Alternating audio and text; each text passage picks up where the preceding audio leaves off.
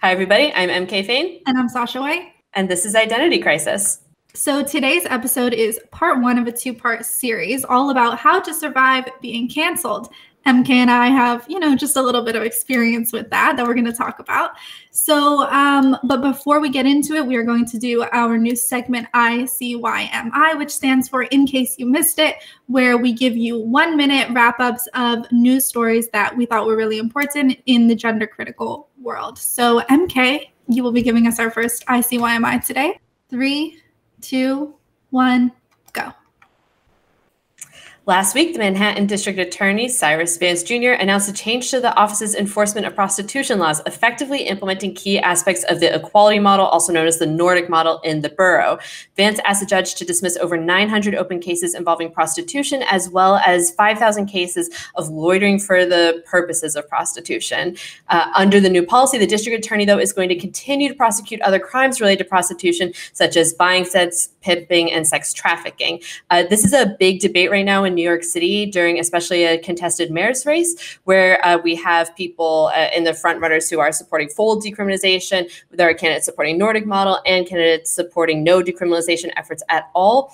There are also two competing bills happening at a statewide level in New York, implementing either the Nordic model or full decriminalization in New York State. We will be watching to see what New York State does, hoping they continue to protect women and girls by implementing the equality model. Excellent. Thank you. I have a question for you, MK. I know this is a big question, but the Nordic model, what is the evidence of its effectiveness in the countries in Europe where it has been implemented? That is a great question. I'm glad you asked it, because we actually have on 4W a whole article debunking myths about the Nordic model, and it really runs through some of the evidence around this. Specifically, though, one of the things that really stands out in my mind as the strongest evidence is a Harvard Law Review article, which summarized the rates of sex trafficking in countries that implement the Nordic model versus other countries. And that research is also in that article, so we should be sure to link that in the description. Okay, great. So that will be you'll be able to find that below in the description. And time for a second ICYMI. 3, 2, 1, go.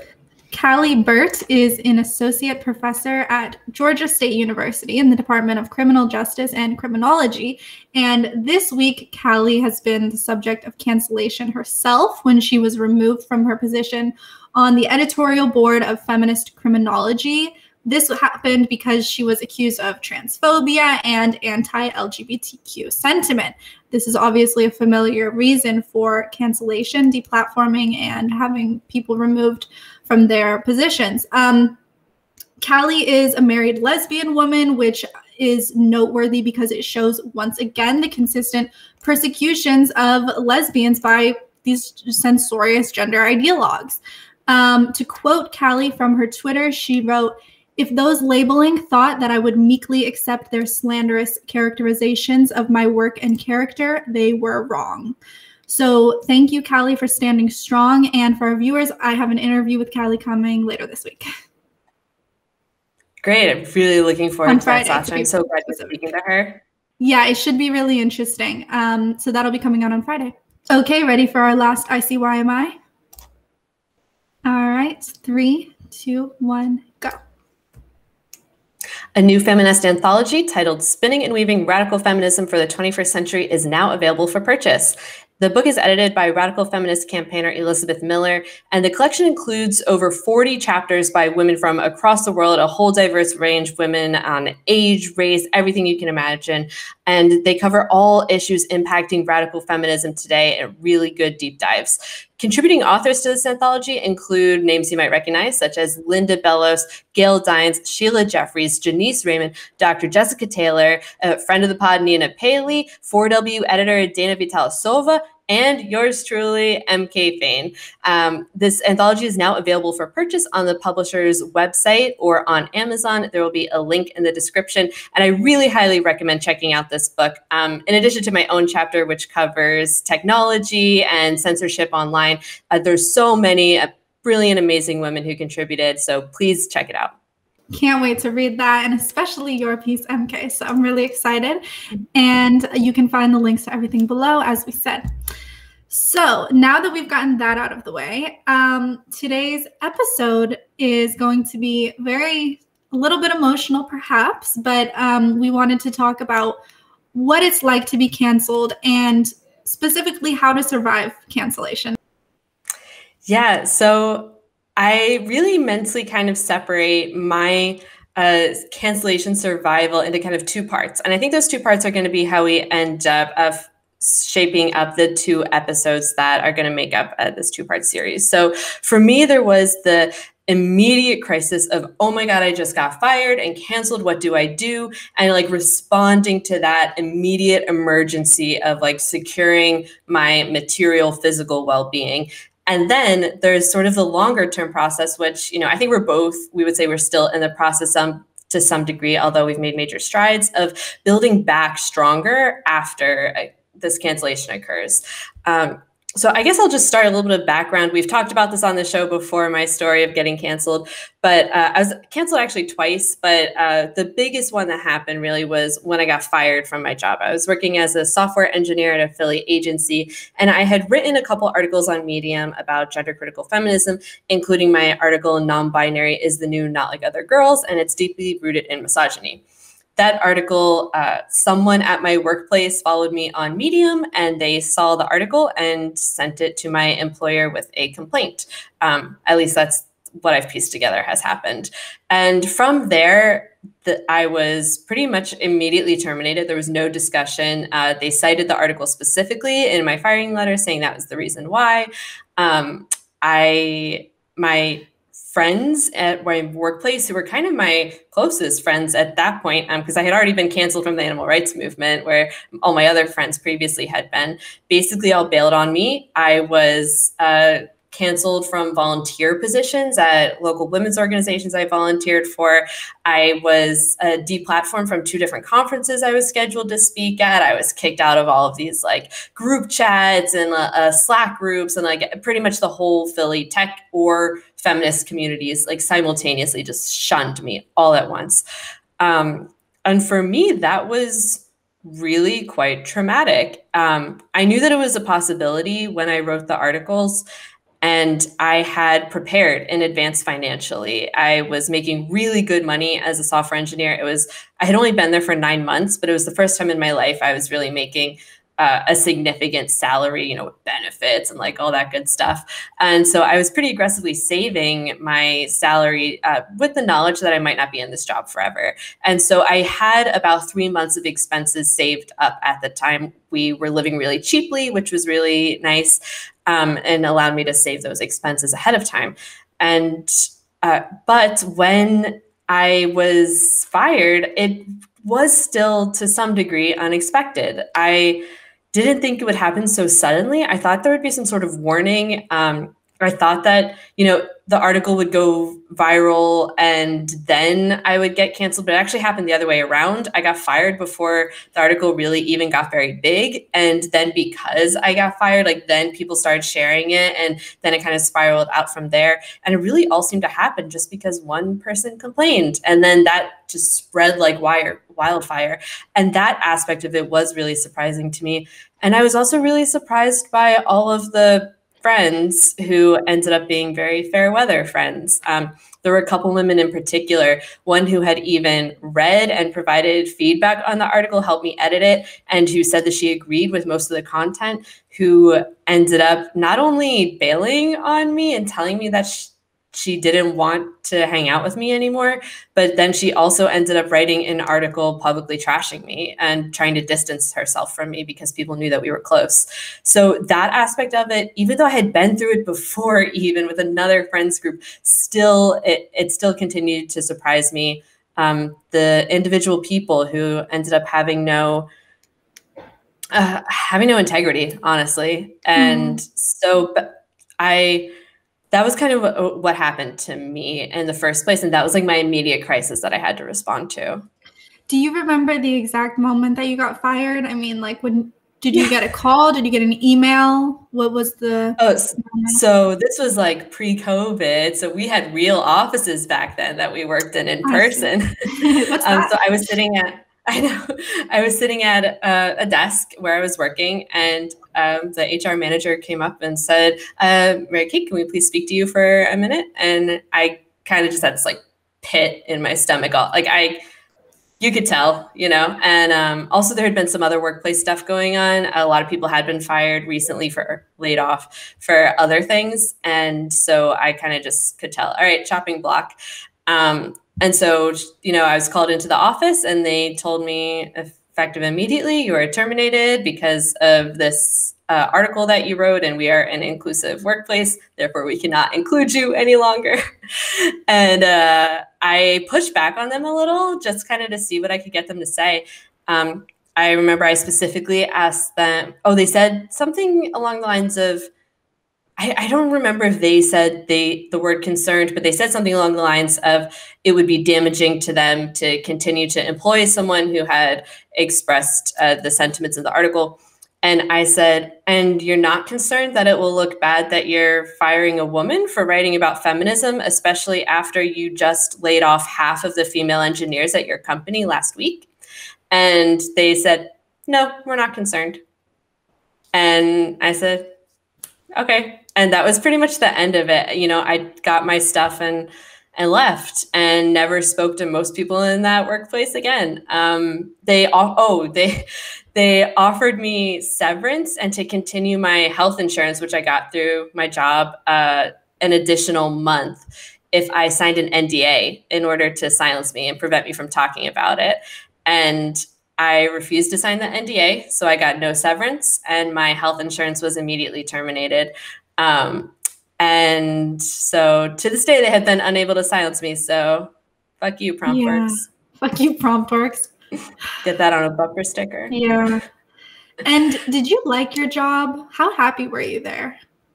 No, there were parts of it that I had liked, certainly. But one of the biggest parts that I liked were the other female engineers that I worked with, and some of my teammates I became quite close with. And there were parts of it that I liked. Like, I do actually like the part of web development and engineering that's creating something new out of nowhere and putting like this thing into the universe, like out of, you know, just letters and numbers on a computer. Then suddenly you've created this whole thing. So I do like software engineering to some degree, but by the time I was fired, I was quite unhappy there because of these personnel problems that were happening, where they were experiencing financial difficulties. And so they had laid off pretty much most of my friends already. And I was one of 2 female engineers left there at the time on a staff of what was like 40. And by the time I was fired, I was honestly ready to quit anyways. So there was a big part of me that was relieved, but I was more hurt about all of the people who I lost that way rather than losing the job itself. Mm-hmm. Yeah. Well, I guess I should tell my story now too. Yeah. So I know yours was quite different because you weren't expecting this to happen. So how did that play out? Yeah, well, yeah, our stories have some big differences and some big similarities too. So I was not expecting this. This was the most out of the blue thing that could have ever happened. But well, in a way it wasn't, but let me get into that. So after I graduated college at the end of 2019, I decided to try my hand in the publishing industry because I graduated with a degree in Russian literature, and it's obviously a very lucrative, useful degree. So, you know, instead of going to grad school and trying to find a career in academia, I decided, why don't I just do some internships in the publishing industry? It's sort of like, instead of grad school, then I don't have to go into debt, and maybe I'll be able to get a job at the end of it. So, and a career is what I was thinking. So I did that, and I did get hired at this agency that I was interning at. It was remote, and you know, it was kind of like a dream come true because interning for months in the publishing industry, it wasn't that great. I didn't really get to do the interesting stuff. It was kind of like, is this really what I want to do? But when I got hired as an assistant agent, it was really exciting. It was like the beginning of a new career, potentially. I was thinking these are all the, I can use the skills that I have, the passions that I have basically the job is you get manuscript submissions from hopeful authors, and you choose the ones you think have potential, and you work with them and sign them and get their books published. So, you know, I jumped right into this. I just started giving it my all. I had this job for 1 month, and I had even signed my first client before I got fired. I was really working hard, and I was really sort of excited to build this career. Now, on the side, I was a huge TERF, right? So that was very important to me and had been for some years. And I've told, you know, that story already, but it was really important to me to talk about it because it was forbidden to talk about. And I had just discovered Twitter, very ironically, because my boss, who ended up firing me, recommended that I use Twitter for publishing. And you know, so at his recommendation, I got on Twitter, I checked it out. I think I had an old account that I had made a few years ago, so I sort of revitalized it, made it my professional account. And then one day on Twitter, I saw one TERF. Her name was actually Eva Kirilova. I don't know if she's still on Twitter, but anyway, she was my first Twitter TERF. And then from her, I realized that there were like hundreds and thousands of TERFs on Twitter. I was so excited. By the way, I'm saying TERF, obviously, I mean gender critical people. TERF is obviously a slur. So, well, okay, that's debatable. It's not a slur like some other slurs. I don't want to overstate that, but we're reclaiming it. Yeah, we could reclaim it. So I got really excited by this. I made a different account that was anonymous at first to talk with all the other gender crits on Twitter. And then, you know, J.K. Rowling came out with her thing. It was such an exciting time in our movement. And I ended up deciding to de-anonymize, to make my account not anonymous anymore. Put my face, put my name, first and last name, and just kept tweeting. So now I have two accounts, right? I have my professional account, and it says where I work. And I did have a few sort of TERFy things there. I did retweet the J.K. Rowling article. But I didn't really, I kept it very just business-like over there. On my, you know, TERF account, full TERF. So one day, a Sunday, I got an email from my boss, and it was just a link to a tweet. And all he wrote was something, you know, what is going on here? What is this? And I click the link, and the tweet is some anonymous person. I think to me, they were anonymous. I think they were a known entity in the publishing world, but on Twitter, they were anonymous. And they were saying, Sasha White is a vile transphobe. Stay away from her if you're in the industry. And they tagged, you know, my boss and both of my Twitter accounts. So when I click this and I see that people are starting to pile on, and it's the first time I ever opened Twitter and saw like 20 plus notifications, and it was absolutely terrifying. I'm just seeing people, you know, going off, look at this person, she's such a bigot, boot her out of the industry. You know, she's not even trying to hide it. Look, she even said something about J.K. Rowling on her main account. My crimes, you know, my many crimes.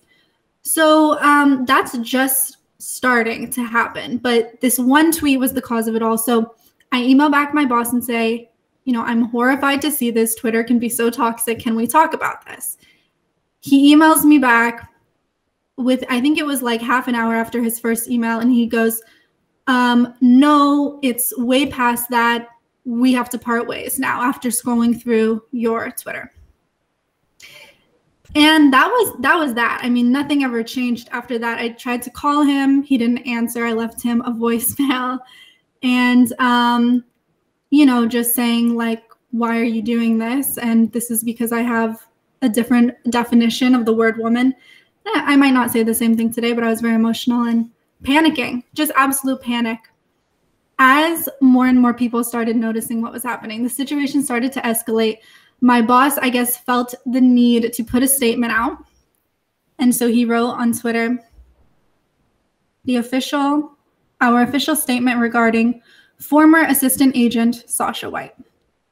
Tonight, we were made aware of comments made by Sasha on her professional and secondary Twitter accounts. We do not have any room for anti-trans sentiment at TLA, that's the agency, period.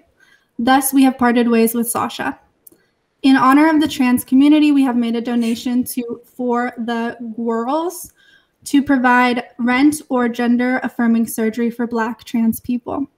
We are also opening our DMs to any trans author who would like a query or one-page critique on an ongoing basis. Thank you, TLA. When you saw that, what did you think?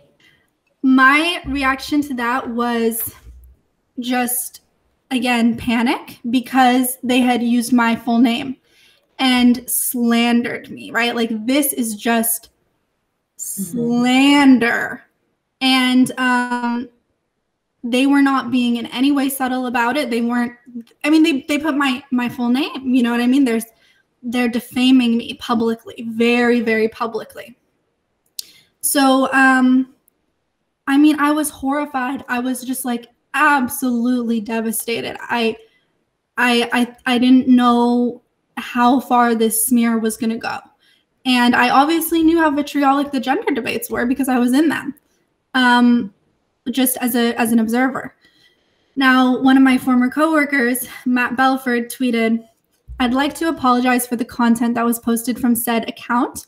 It's not representative of this agency. My DMs are open."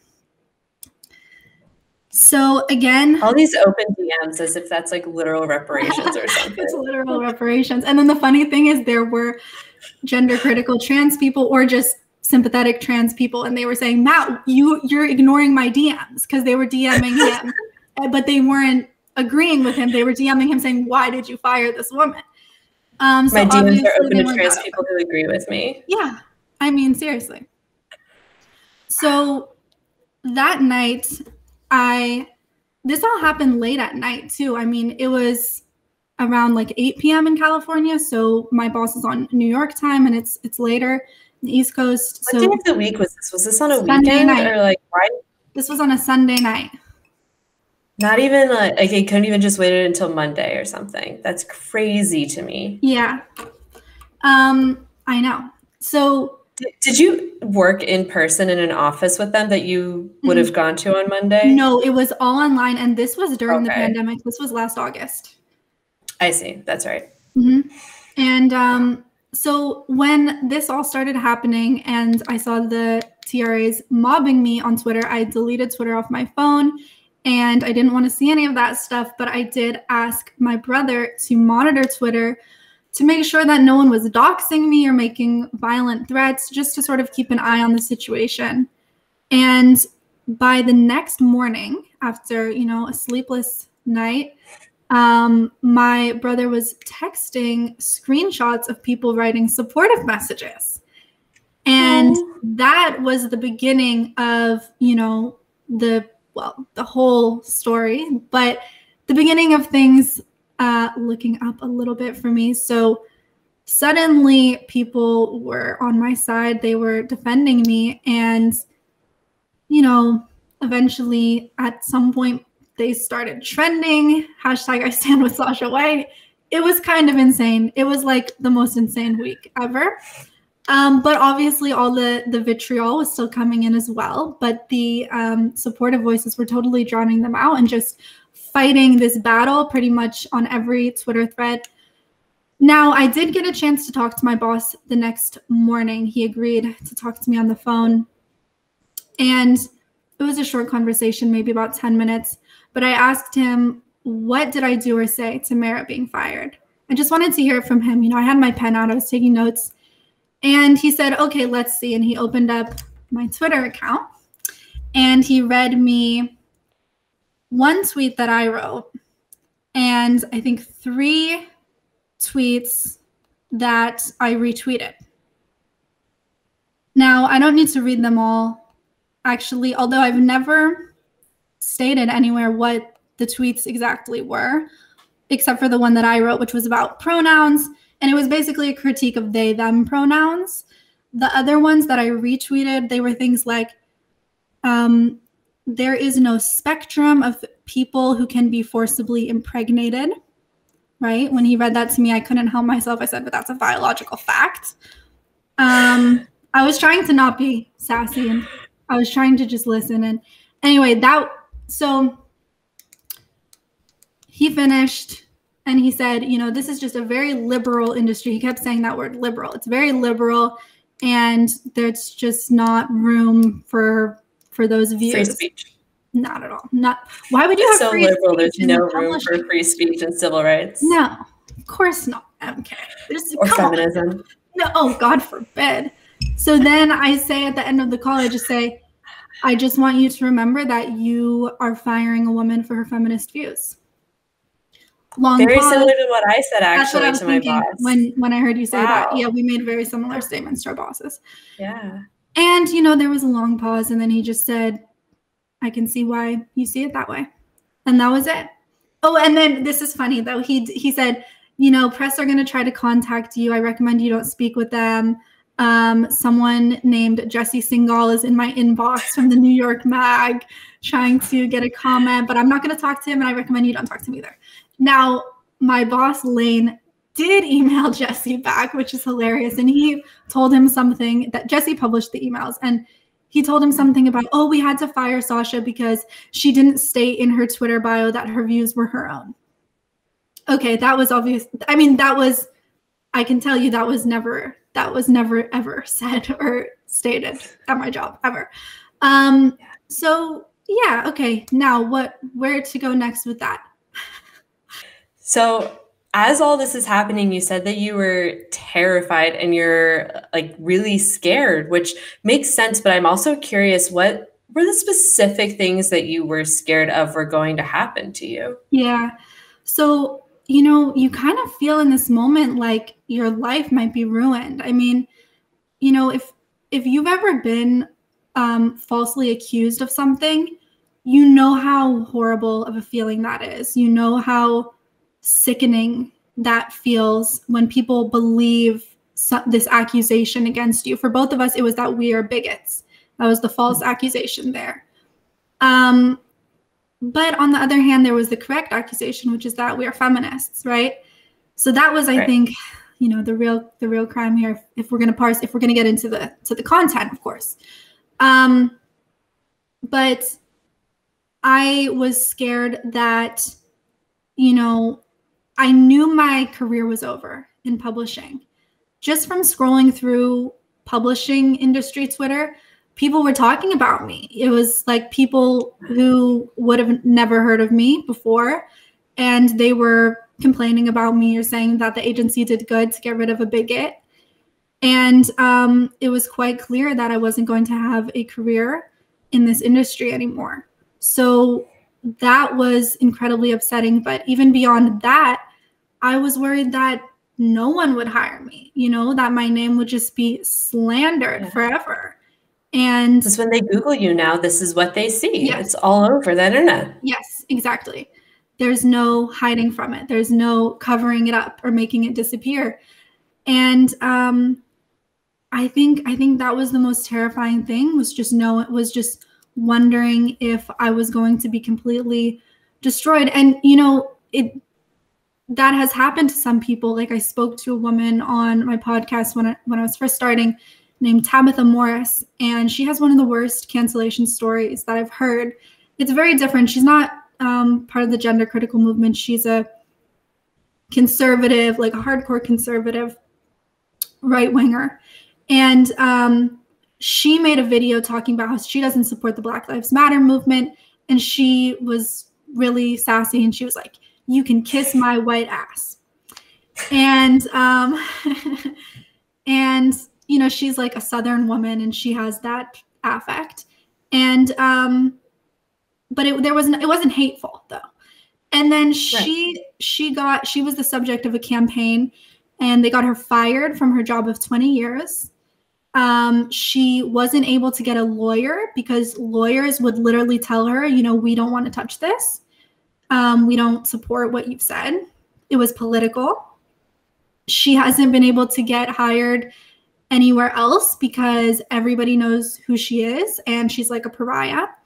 You know, she didn't go to college. She worked her way up in her job over 20 years, learning on the job. She worked in a hospital, and she had achieved a really good salary by that time. And she told me, like, she can't ever hope to have a salary like that again. She has kids. She's received threats of rape towards her daughters. And anyway, so this is like the type of thing that happens to people. This really happens to people.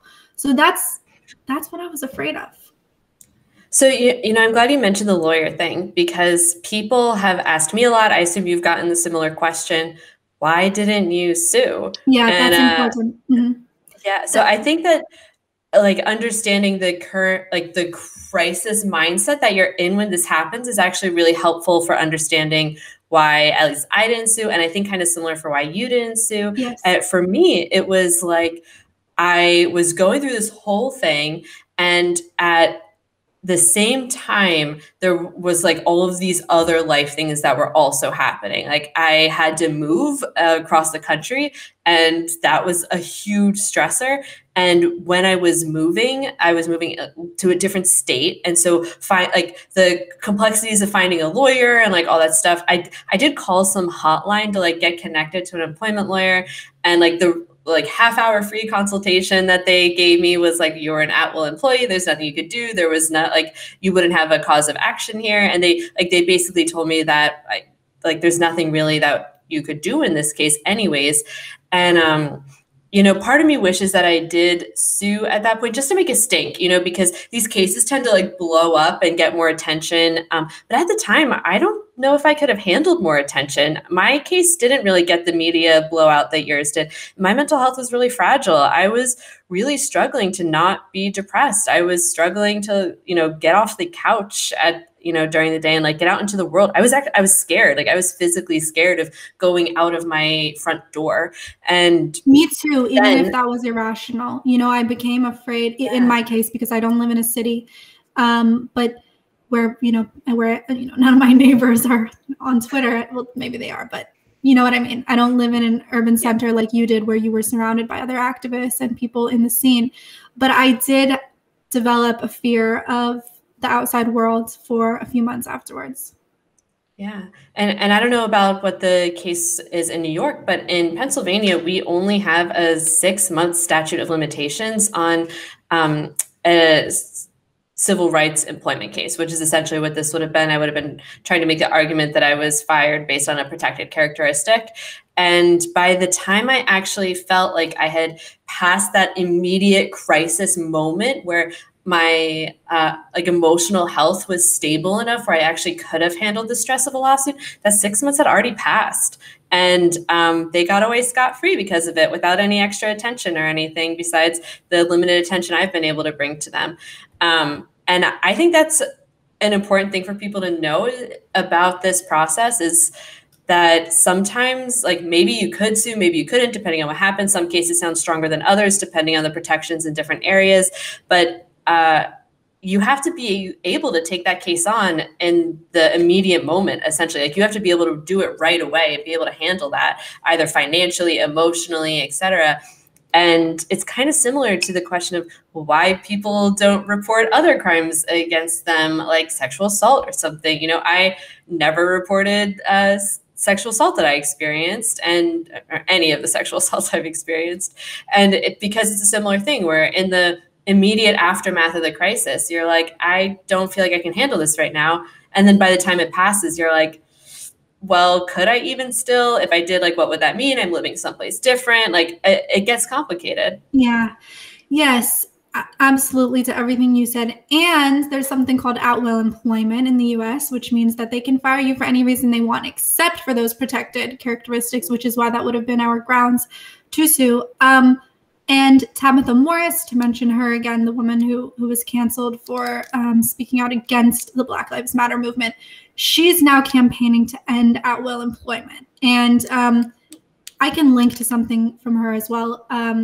So what would be so good about ending at-will employment would be that not only are they not allowed to, well, okay, I should say, because they are not allowed to fire you for the reasons they fired us. If that was the case, then they would not be as susceptible to the mob, because they would have some ground, the employer, I'm saying, would have some grounds to just ignore the mob, because they can't throw them ahead.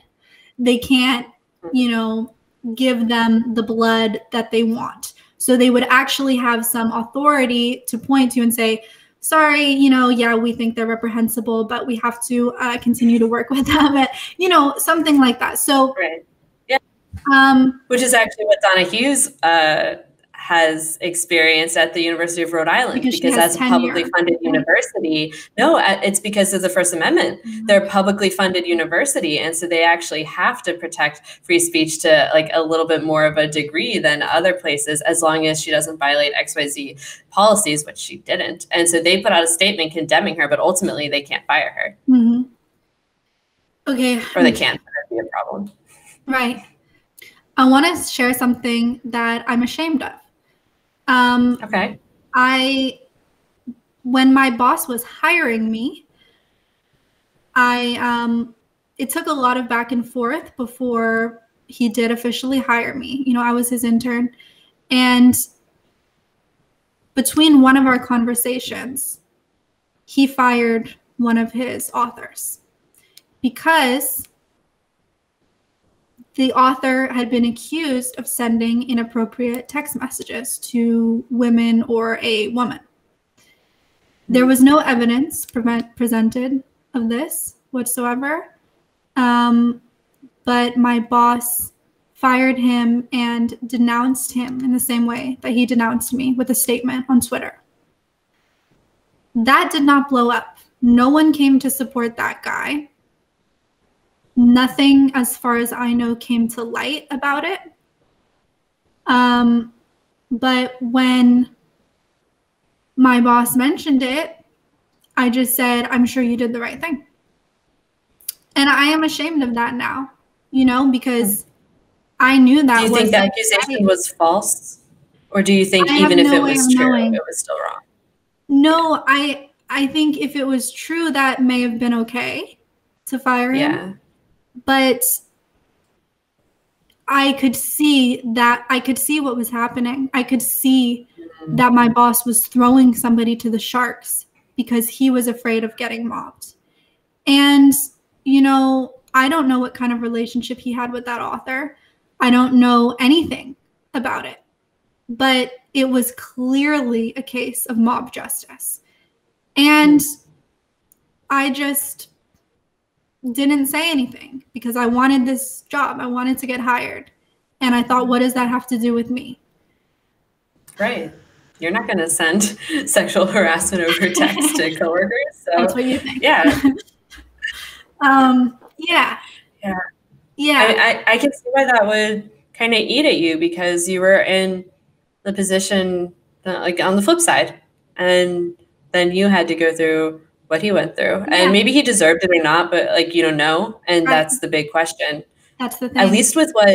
At least in your case, and also in my case, all of the accusations were really in black and white for people to read for themselves. Yes. And, you know, people were able to read my article and make their own decision. And same with you, people were able to read your tweets and make their own decision about whether or not it was justified. And at least although I do think I was like lied about in the sense that people, said that I was hateful or bigoted or transphobic or all these adjectives about, how bad I am as a person. The actual accusation of Mary Kate wrote this article and published it on Medium, like I did do that. I definitely did. And there's no denying that. The question is just, and it's a great article. Go read it, everybody. Thank you. Yeah, it's a classic 4W. So I definitely recommend it. But then, it's really good. Sasha, after all of this happens, after you're in this moment of fear and, you're starting to get positive messages, like what is your like, what do you do from there? What does like your next week look like in terms of like, how do you take care of yourself? Are you immediately starting to job hunt? Like, how are you continuing to interact with the world at that point? And what are you seeing for your own future in like that next week or two? Mm-hmm. So I guess I will say, luckily, I didn't have all my eggs in one basket from before I got hired. When I was still an intern, I was planning to potentially go into another career. So I had a lot of plans in place for that. So I just kept working away on that. And I'm lucky enough to live with my parents right now. So I'm sort of safe. I didn't have the looming threat of, being kicked out of somewhere, not being able to pay rent. That was very fortunate. I will say the week that followed, oh man, what a fucking week. I mean, there's this hilarious and amazing article by Toby Young, who I have sort of like a strange affinity for, but he wrote this article called The Public Humiliation Diet.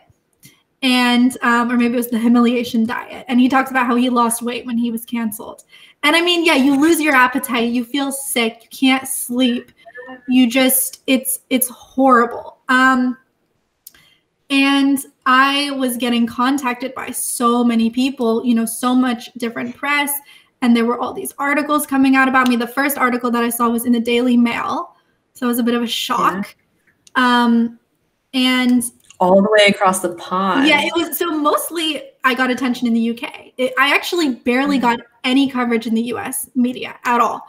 It's mostly all in the UK, as well as when it was trending on Twitter, that was in the UK. That wasn't trending in the US. As the as the supportive articles were being written, the TRAs also ramped up their attacks. And there were these long threads where they would take like everything I ever tweeted and make a thread of look how awful she is, which in my opinion is like, if you need like 30 tweets, then, they're like 30 like mild tweets. So you're trying to like add them all up into something hateful. They were continuing to slander me. And the worst slander that was, they found this tweet that I wrote that was about a Pink News article. And everybody knows Pink News is fucking bullshit. So that was the context. In the context in which I tweeted this was like, this was the article going around that day on Twitter. And it was an article about I guess a trans woman had tried to enter a women's bathroom, and the woman who was in the bathroom did not want this person to enter, perceived the person correctly as male, and ended up karate chopping the trans woman on the arm. Fake Pink News is so hyperbolic and so ridiculous. They're like a parody of themselves. So I didn't feel the need to point that out, but when I retweeted it, I wrote, something about how that I was glad that some women still stand their ground. Now, I got absolutely raked through the coals for this. They said that I was condoning violence, that they were claiming that I support trans women being beaten. And this really spread. So that was so upsetting to me, because I thought, this tweet does look bad. This tweet does make me look bad. And, I didn't know how to address that. I did a podcast with Upper Hand Mars, and I went on his channel, and we talked about that tweet and everything. So I feel like if people want an explanation, they should watch that video. And it was pretty funny, because he told me that he had a similar tweet that he was dragged through the coals for, where he said, basically, if you still look like a man, don't expect to be welcomed into the women's restroom. And they tried to cancel him for that tweet as well, because we're pointing out the bottom line, which is that trans women are men. And everything hinges on that. Like, all of their arguments hinge on that trans women are women, and all of our arguments hinge on the truth, which is that they're men. So that's why our arguments are valid and theirs aren't. Because if trans women were women, then it would be wrong to deny them to enter women's spaces. So I was just trying to keep my head above water. I was just trying to survive, basically, just trying to like choke down food and sleep. Yeah. Yeah. So like, what sorts of things were you doing to try to survive? So you mentioned you had your brother take over managing your social media, which is really smart, a very good solution there. And I feel like if anyone has someone they trust to do that in their lives in a moment of crisis, even if it's not a cancellation, like even if you're just getting a bunch of like drama and fights and stuff, like have someone else babysit it for you if necessary. That's a really good suggestion. Like what other things were you actually doing to try to get through? Well, just rely on your support system if you have them. That's what I did. I just relied on my family. And if I didn't have my immediate family supporting me, oh my God, I don't know what I would have done. And I mean, I'm lucky that it was only ever online. You know what I mean? And I know you've experienced real life assaults for this. And but that was the way that I got through it, was to lean on my family for support. And it was pretty devastating that there were members of my extended family who thought that I did do something wrong. So, wow. Yeah. And my friends as well. I leaned on my friends who were really supportive too. And that's what I needed. Just, you know, like the second I got fired, I sent my best friends screenshots of the emails from my boss so they would see what was going on and just keep them looped in. Like, don't push people out. That's the worst thing you could do. The people who support you. Push out the voices of the people who are telling you that you're a bigot. But how about you, MK? Yeah, so I had like a mix of good and bad coping mechanisms. I have struggled throughout my life with using alcohol when I'm really anxious to essentially self-medicate.